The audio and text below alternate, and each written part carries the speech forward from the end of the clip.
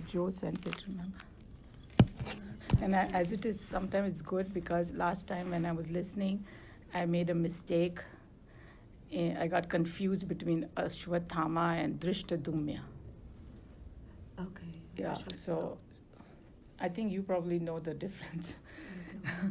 Drishtadumya was Drupad's son.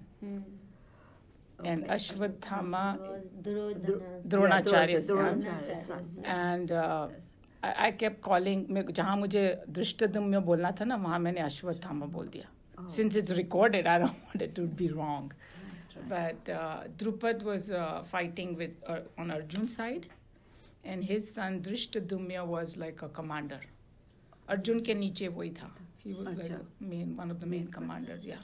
And Ashwatthama was on the bad side. Yeah.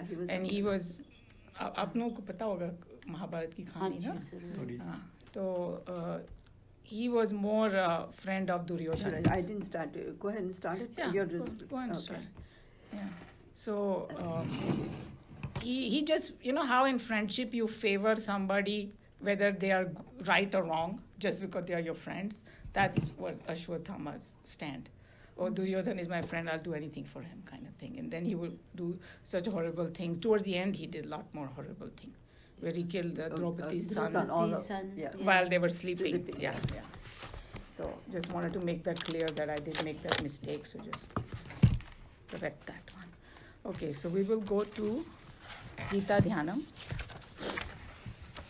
And Gita Dhyanam, we were on verse 5, correct? Page 4. So this one, you don't have this, remember? Oh, she printed. Oh, very good, excellent. So Fifth one. Fifth one.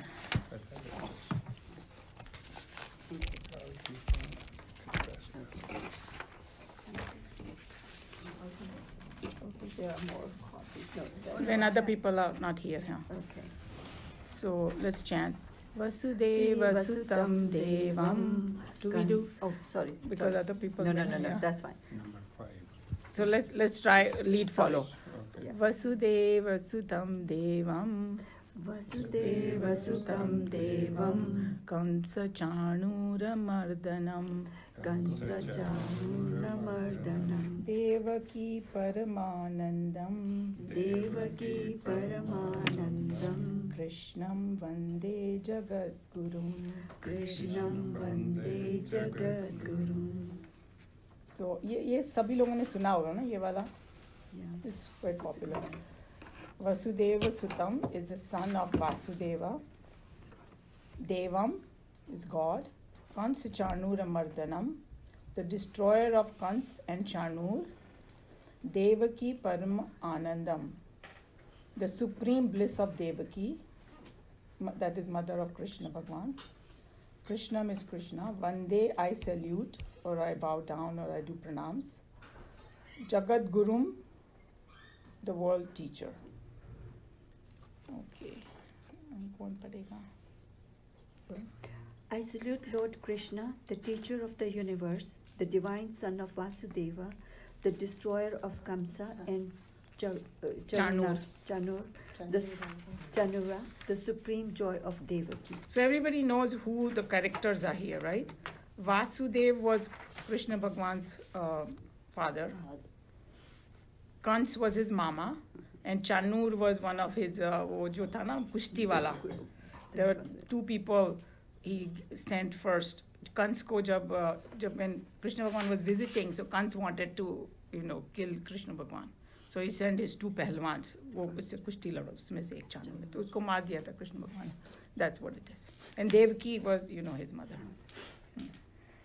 Continuing our salutations to the teacher of Gita, Lord Krishna, we have this stanza which, as we said earlier, can be read as a direct glorification of the divinity manifested as Krishna, or with its suggestiveness, it can raise an aspiring soul to adore the eternal life spark that is the one substratum for everything, everywhere. So here is just saying that if you... What's the page number on that? Oh. This is 14. Yeah. सभी के पास है? So, yeah. because yeah, description ये books में है, so whoever doesn't have the book can just listen. So here he's just saying, can we close that one? Yep. That you can have one is just simple meaning. Manifested, one is the unmanifested form. I mean, that is the one substratum, right? Yeah, basically what I'm saying is that either he's going to explain that how this verse can be either just a simple word meaning what it is, or you can go to the adhyatmic meaning. And for our purpose, since we are studying such a great scripture, we have to take the adhyatmic. You can take both. Both are very good, yeah. But more relevant is the adhyatmic one. That's what he's saying. Considering this stanza as a simple glorification of the Lord of Vrindavan, it has a direct meaning which reminds us of his parentage, of his adventurous and heroic service to the citizens of Mathura in redeeming them from the tyranny of his uncle Kamsa and of his status as a teacher of the world. Because when he said Jagat Guru, that's what it means. And one of the reasons they call him the Jagat Guru, because we already studied earlier that this Bhagavad Gita applies to everybody in the whole world. And it is all the time. It is not time-bound, but it is relevant. That time it's not relevant now. It's relevant all times to everybody. That's why it becomes Jagat Guru, because he said it. And then we all know the story, so I won't get into it, that when he was a teenager, he was summoned by Kans, because Kans knew that the 8th child of Devaki, and he suspected that was him. Finally, he kind of figured out, and he wanted to, get rid of him. So that's all the stories, which is kind of these two verses are telling you. Reconsidering the same stanza, one certainly feels the impropriety of introducing a Jagat Guru as the son of his father Vasudeva, or as the apple of the eye of his own mother Devaki, or even as the murderer of his own uncle Kamsa. None of these qualifications adds any glow to his being a teacher of the world, but by recognizing Krishna as nothing but the self in us, the entire stanza starts breathing with a new thrill and pulsates with a new life, as it were. So then now he's saying, that if you just say that, okay, he did all these heroic things, but how did he become the Jagat Guru? Yes. Because he's our own Atma, he's that Brahman who took a form of Krishna, and that's why. So now he's going to, even in each word, there is like Vasudev, maybe some. Yeah, so many meanings. Vasus, 8 in number, are in the Vedic literature deities representing the seasons. The seasons march and in their parade run out a year. Therefore, these 8 deities in themselves rule the concept of time. The term Deva in Sanskrita indicates that which illumines. Vasudeva therefore means the illuminator of the concept of time. So we have divided that, Vasu and Deva. Right. And Vasu का नीचे दिया हुआ है ना कि 8 जो Vasus हैं. Yes. If anybody is interested, you can go in so much detail. That's one thing about our scriptures, that we think that they discovered everything now in the last 500 years and all. When you go and see, they don't even call 4 seasons. They have 8 seasons. Right. So they even divide that further. So the classification is a lot more detailed and scientific, and they are there, but people just don't look at it and just keep, anyway. That's more depth.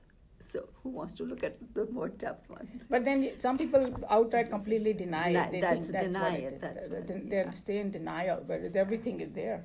Yeah. Okay. Means the illuminator. Time is conceived by the mind as the interval between 2 different experiences which it had lived through. Each experience is a perceptible mental disturbance, manovritti, and the illuminator of these vrittis is the one that lights up the concept of time. Evidently, therefore, it is the awareness in us that bathes our experiences in the light of its consciousness. That is, the illuminating factor in our mental life, the self in us, the pure consciousness. The term Deva is again added, meaning the illuminator, the principle of light. So here in this verse, as you can see, it says Vasudevam, Vasudeva Sutam, and then again Devam. Yeah. So then he's going word by word. So Vasudev उनके पिता का नाम था, but also, Vasudev उनके पिता का नाम था, Vasudev उनका नाम है. You know that Krishna Bhagwan is also called Vasudev, right? So so they are explaining that Vasu is 8 in numbers and all that, and then it's proving that because it is the deities representing the season, and season meaning change, and that is a concept of time then, and he's a Deva of that illumines time. And then remember we had discussed that how that Brahman is before time came after Brahman. Yeah. And that's why it's called second in English language. Yeah, it's called second. One without the second. One without the second is Brahman, but the word second has come after, because it's the after Bhagwan, after God. That's why the smallest unit in even English language. So there's Vedanta in English language too.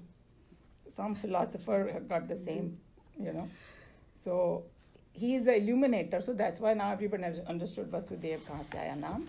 And now he's saying कि what is actually time? Because जब हम लोग, firstly, time is a very relative concept. Because does everybody agree? If you go to another planet, time changes. And then Time when you are in... man-made. Time is man-made. Yeah, it is our own mind. Yeah. So scientifically it is described as when two experiences happen, the interval between them. is the time. So it is connected with change also. Yeah. Yeah, it's नीचे दिया हुआ है. The modern scientific terminology, time and space is defined. Let's read that. Okay. In modern scientific terminology, time and space are defined as separation of events intuits the concept of time. The extension of an object intuits the concept of space made of lengths, and the gross structure of the matter intuits concept of mass. So he's saying separation of events intuits the concept of mind.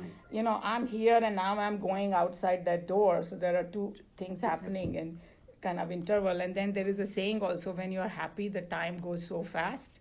And when you're miserable, so see how it is related to mind? So we may think that we are going by clock, but there's another, in philosophy, there's another concept of time. And as you said, that this is man-made. Yeah. One rotation of the sun is 1 year, and one rotation of the earth. Yeah, we think of that with they have just divided. Exactly. We divided it. Yeah. That's it.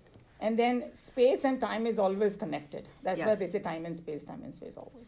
So to go, we don't want to go too much in detail, so everybody kind of got the idea. And then he's also saying the second time the reason he used Devam, because in Vedant, all our Indriyas, the one that illumines the Indriya called Devas. So for example, the best example I can give is of seeing. Yeah. That we have all the equipment, we can see, but without light we cannot see. Does everybody agree? In a complete darkness way. So light becomes a Deva for the eyes. So that's why light God, bolo. Or we cannot taste without water. Scientifically, Saliva is there. Yeah, you need the water. So water becomes a Deva for that Indriya, tasting. So like that. So without and then in chapter 15 it will come, or other chapters also in Bhagavad Gita, that how all these powers are coming from Brahman only. So ultimately it's traced back to Brahman. That's why it's called Deva. He's the illuminator of everything. Because हम लोग को लगता है वो मेरा vision 2020 है, अंधेरे में 2020 भी कुछ काम नहीं आने वाला. We cannot hear without air. Exactly. We cannot touch without matter. So for all these 5 elements. So when you go deep in Vedanta, they will tell you it's extremely scientific, everything. Yeah. Okay. So I think everybody understood that. So then. Okay. Yeah. The self is the only power that can destroy the tyrant Kamsa and his henchmen like Chanur, who have aspersed the kingdom of Mathura. sweetness, and imprisoned its real king, Ugrasen. The names given to the personalities in the stanza, the names given to the personalities in the stanza, the very name of the kingdom. Mathura, apart from the story of the cruel Aspar and his tyranny, all remind us of the plight of man when the ego center aspires the inner kingdom of heaven. The self in us, identifying itself with the matter, envelopment creates the tyrant ego, and it, with its criminal host of deputies, such as desire, anger, greed, and passion, starts its ruthless persecution in our bosom. When the ego is ended along with its delusory attachments to its sheaths, the kingdom is redeemed. Lord Krishna alone can throw the Kamsa from his throne into the dust and usher in an era of joy and progress to the land of Mathura. The whole Vedanta is in this. Yeah. Complete. Yeah. It's so much. So he's saying that how, firstly, Mathura is like sweetness. That's the meaning of it in Sanskrit. So, uske asli raja the Ugrasen. Ugrasen was actually Kan's father, right? If you know the story. So, the way this whole symbolism, he's saying that Ugrasen hai asli uske haqdar, lekin unko to jail mein dal diya, right? Or khud, because of, and what he had, Kans represent desire, anger, greed, and passion. So ruthless persecution. हमारे हृदय में क्या होता है, ये सब negativities जब आती है ना, so then the ego becomes strong and it imprisons our true nature. It's gone somewhere in, jail में बिठा दिया उसको. I don't want to listen to it. We have an inner voice. That is our conscious voice, it's our consciousness. It's always there, but we don't want to listen to it. We shut it down. हम कुछ गलत काम करते हैं, अंदर से होता है हमको कि हम कर रहे हैं, but our desires take over, So that's what the symbolism he's saying, that jail में बिठा दिया, but then when the delusory attachment to his seed, the kingdom is redeemed. So Abhi Krishna has come and redeemed it back. So that's what we need to do symbolically, that जितने भी हमारी negative चीज़ें हैं वो सब हम उसको destroy करने के लिए we have to hold on to the higher self, and that's what is going to come in Bhagavad Gita also. We have both. And even this fight they are talking about of Kaurav and Pandav is the fights of internal fight of good and bad, that we all of us have it. Saints ho chahe kuch bhi ho, you cannot say that saints don't have it. They also have it. They have just controlled it. So that's the whole journey, that good and bad are both in us, and that's the symbolism here. So any questions about it? Any confusion or question, or we can go ahead?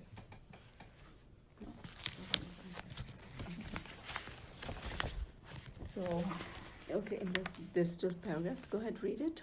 There is. Sorry. Yeah. How did I?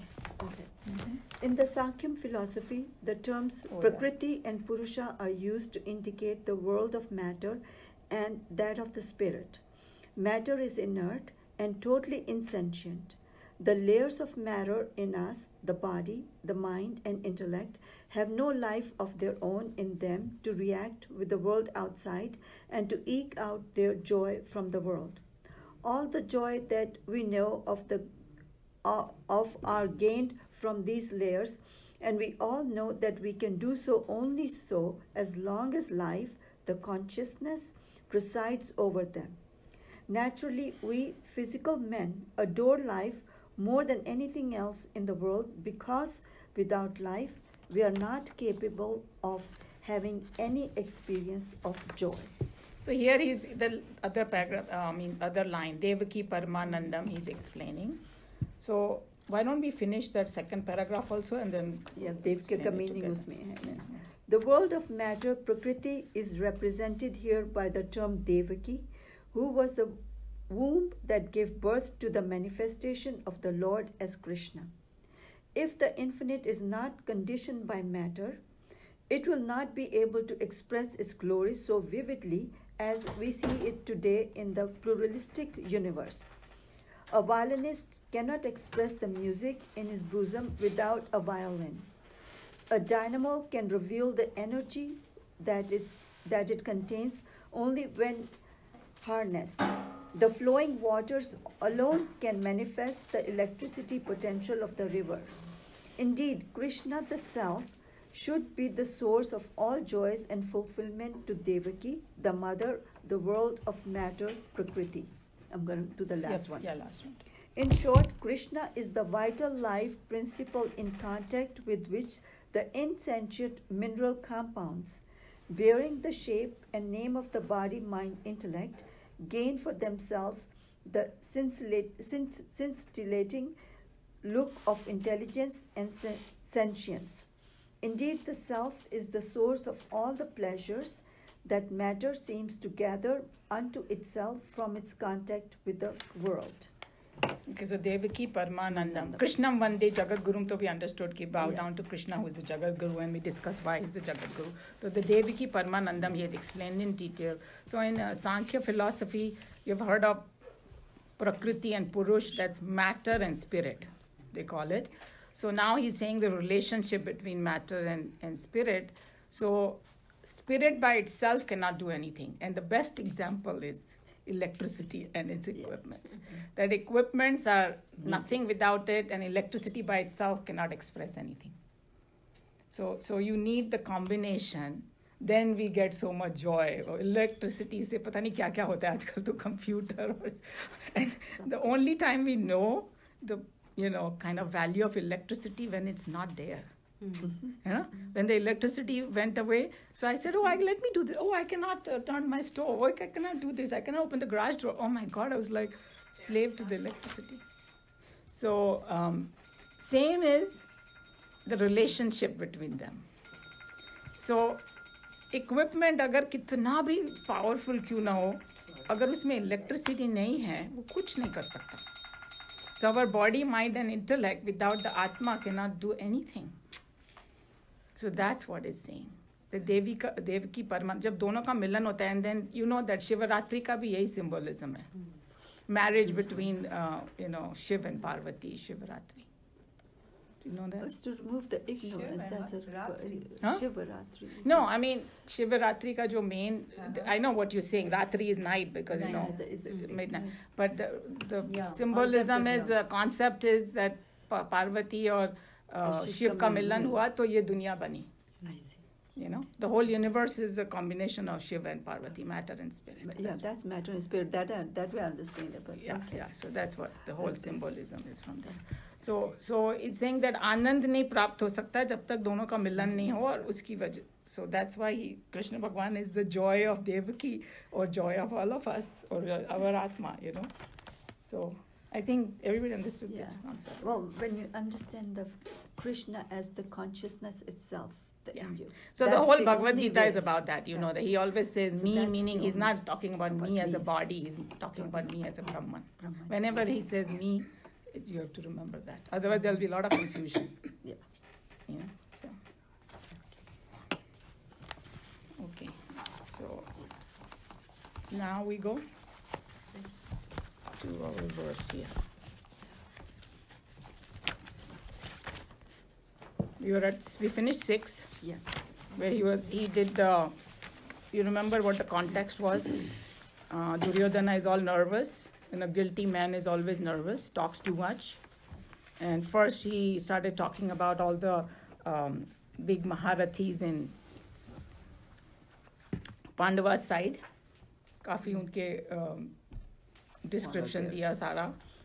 और फिर all of a sudden he realized, oh my God, I'm talking too much about them. I need to talk about myself. So nervousness में आदमी कुछ उल्टा सीधा काम करता है, वही वो कर रहा था. और ये जब भी वो बोल रहा था ना